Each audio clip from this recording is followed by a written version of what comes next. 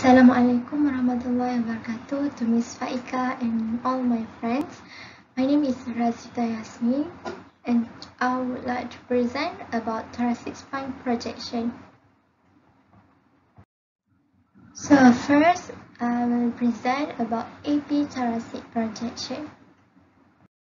So this is the image criteria for true AP. First criteria is the spinous process are aligned with the midline of vertebral bodies. Next, the transverse process are seen laterally. Third, the distance between spinous process and pedicle at both sides are equal. Next, the distance between vertebral body and the mid-sternoclavicular end at right and left side are equal. Other than that, we can see the intervertebral spaces are open and vertebral body are visualized without distortion. Lastly, 7 cervical vertebrae, first to 12 thoracic vertebrae and first lumbar vertebrae, also 2.5-inch posterior rib and major sternum of each side of vertebral column are included in the collimation area. So this is a radiograph of AP thoracic projection. I say so because the 7 cervical vertebrae to first lumbar vertebrae are visualized in the collimation area. Next, this is AP projection, not PA, because the vertebral body are seen without distortion. Second, the spinous process, especially at the T1, is visualized at the inferior aspect of its body. And lastly, the transverse process are seen laterally. For positioning, the positioning in this radiograph is incorrect because there are rotation. I said so because the distance between pedicles and spinous process at right side is greater than the left side. Second, distance between vertebral column to the sternoclavicular end at right side is greater than the left side.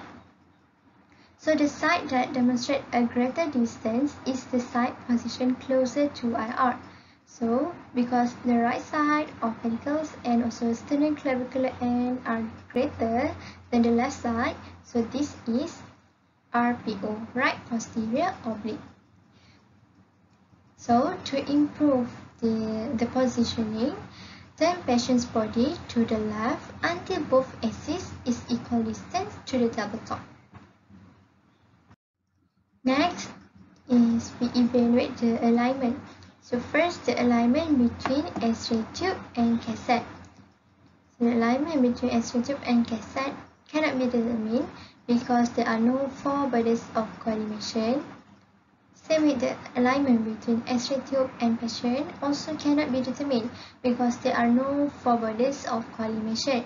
Meanwhile, the alignment between cassette and patient is incorrect because the distance from the central structure, which is T7, to the edge of film superior and inferior, also at right and left side, is not equal. So the centering point used for this radiograph cannot be determined because there are no four bodies of collimation. But the standard centering point for this projection is at 7 thoracic vertebrae. For collimation should be included at all four bodies. So at superior border, structure that should be included are C7, first rib and also clavicle. At inferior border, structure that should be included are left and right hemidiaphragm, T12 and first lumbar. For lateral border, structure that should be included are posterior rib, costal transverse joint and also costal vertebral joint. So there are no evidence of radiation protection apparatus seen on the radiograph. After that, exposure factor. So first, KVP. The KVP used in this radiograph is adequate. This is because the bony cortical outline of thin structure, which is transverse process, can be seen, and the bony cortical outline of the structure, which is spinous process, can be seen. Thus, there are no changes needed. Meanwhile, for MAS, the MAS use is inadequate because the bony trabecular pattern for thin structure, which is transverse process, is visualized, can be seen, but the bony trabecular pattern for thick structure, which is spinous process, is not visualized. So, thus, to improve the exposure factor, we need to increase the opacity by 2 times. So, it will increase MAS by 50%. The depth markers. So we can see in this radiograph, there's an evidence of blade marker, but it was overlapped with the structure of interest. So to improve this, the blade marker should be placed appropriately, which is not superimposed to a region of interest. For instance, we can put the marker at the top right and left side.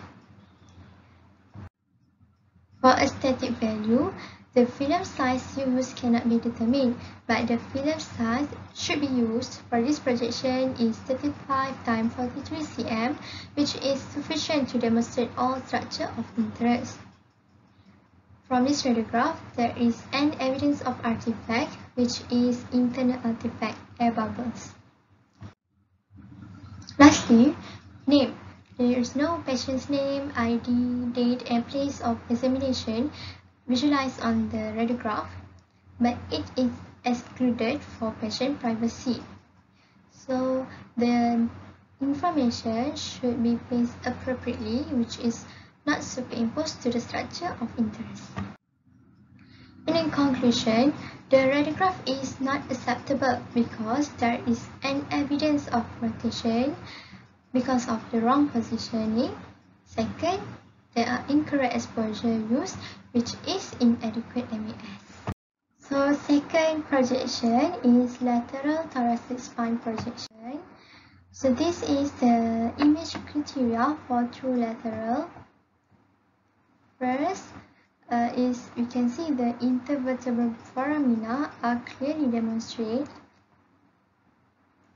Okay. The pedicles are in profile. The posterior surface of each vertebral body are superimposed. The posterior rib separate not more than ½ inch. So that the intervertebral spaces are open. The vertebral body are seen without distortion, and it includes 7 cervical vertebrae, first to 12 thoracic vertebrae, and first lumbar vertebrae within the collimation. So this radiograph is radiograph of lateral thoracic projection. I say so because the intervertebral foramina are clearly demonstrated. The pedicles are also in profile, and lastly, intervertebral disc spaces are open. For positioning, the positioning for this projection is incorrect. I say so because the right and left posterior surface of the vertebral body are demonstrated one anterior to the other. Second, the separation of posterior rib are less than 0.5 inch. These two criteria shows that the thorax has been rotated anteriorly. So to improve this, rotate patient's body posteriorly until the mid-coronal plane is perpendicular to the IR. Next, for alignment, the alignment between X-ray tube and cassette cannot be determined because there are no 4 bodies of collimation. The alignment between X-ray tube versus patient also cannot be determined because there are no 4 bodies of collimation.